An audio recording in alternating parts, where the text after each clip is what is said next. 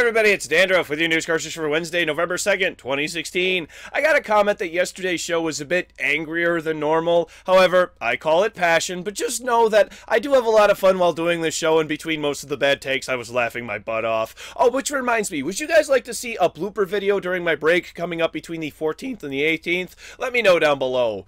Alright, enough babbling, let's get on to the news, and today begins with Animal Crossing being the subject of today's Nintendo Direct. The game New Leaf will be adding Amiibo support. And to update you about the voice actor strike currently underway, there are plans to picket in front of Warner Brothers offices later this week. Sony is offering a free copy of Call of Duty Infinite Warfare with the purchase of a PS4 on November 4th and 5th. Bohemia Interactive has announced two new projects, one called Project Argo, which is essentially a 5v5 squad-based game using Arma 3 as a foundation, and Wildlands is a sandbox game about exploring a desert.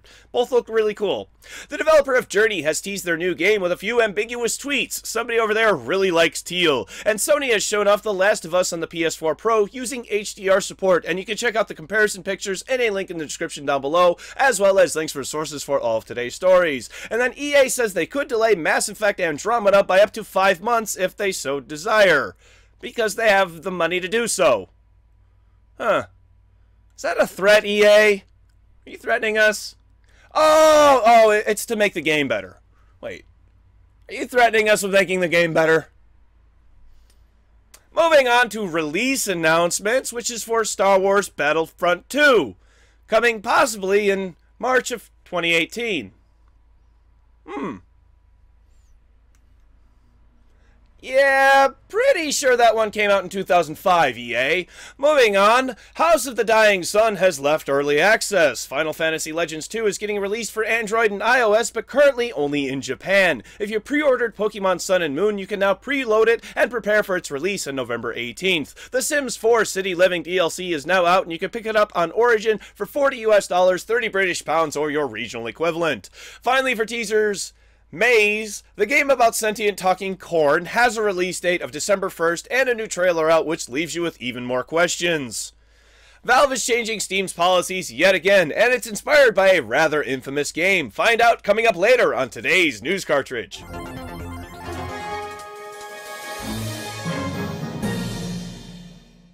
Today's big news is the leak of the Japanese operatives for Rainbow Six Siege coming later this month. In what Ubisoft have dubbed Operation Red Crow, we will see official information about the ops later this week, but we do have their names, Echo and Ibana, and their pictures to go off of. It's pretty clear Echo will use a flying drone, which could either be purely reconnaissance or possibly have offensive capability, much like Twitch's Shock Drone. Hibana is packing some pretty big firepower in the form of a massive rifle, but if you look closely, you can see two canisters on the side, indicating she may fire some type of sticky substance or possibly even shoot at doorways to create walls. Stay tuned to News Cartridge later this week for coverage of the official reveal, and do you play Rainbow Six Siege? Let me know what you think these operatives' special abilities may be in the comment section down below. Up next is a move by Valve which is a little drastic, but hopefully will lead to an overall better marketplace, and still has a couple of questions left unanswered. Valve will now require screenshots, and screenshots alone, for their store page, meaning no hand-drawn artwork or concept art can be used to sell your game. Many people point to No Man's Sky for being the cause of this, and I think that is fair to say, but not all of the blame is to be placed on No Man's Sky. Don't forget shitty developers like Digital Homicide still exist. And then there are the good games that have massive art budgets which they use to draw in people, and that's no fault of theirs, that's really a good thing. Valve has used their own Dota 2 as an example of the latter, which will have its Steam page changed when these rules are implemented. Now, in-game screenshots can mean a few different things. For example, the trailer on the Steam page for DayZ has a character using a chainsaw, and this is way before chainsaws were a permanent part of the game. And then there's the subject of pre-rendered in-game footage. It's pretty clear purely pre-rendered images won't be allowed, but what about things like the trailer for Battlefield 1, which is all in-engine, but pre-rendered? These questions aside, this is a step in the right direction to give customers more accurate information to better guide their purchases. In the quick spot today, Microsoft has announced their Project Scorpio console will be backwards compatible with all Xbox 360 games available on the Xbox One.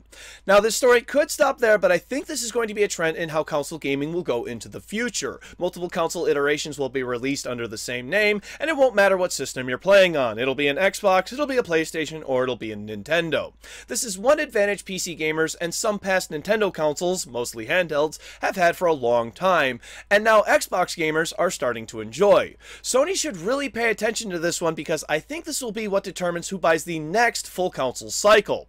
How important is backwards compatibility to you? Let me know in the comment section down below.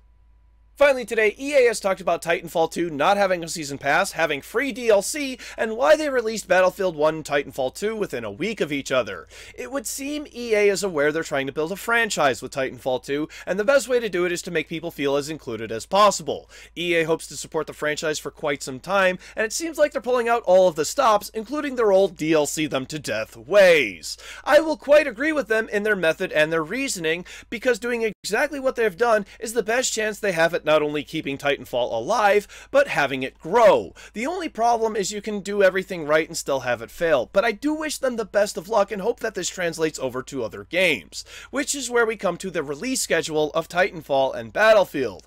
EA says that they have 3 different types of players for their demographic. One who like grand-scale combat of Battlefield, those who like the individualized combat of Titanfall, and the players who need to buy both. I am shocked I tell you, that EA has gained some kind of self-awareness. Once they fix that whole Iran and Myanmar situation, they could be one of the best publishers of the year. That is still really weird to say. You asked for it, so here it is. Tomorrow's game releases. For PC, Another Brick in the Mall, Heroes of Issachar, VR The Diner Duo, Battle Islands Commanders, Citadis, Xanadu Next, City Car Driving, Meowjong, Moto Racer 4, Kokurase Episode 1, Mega Rats, and Anime Studio Simulator. For Nintendo Wii U, Twisted Fusion, Pinball Breakout, and Gravity Plus. For Nintendo 3DS, Ice Station Z. Thank you very much, everybody. This has been News Cartridge. I am Dandruff. I will see you tomorrow. And I mailed you this joke from 12 miles away at 43,200 miles an hour. It'll take you a second to get it.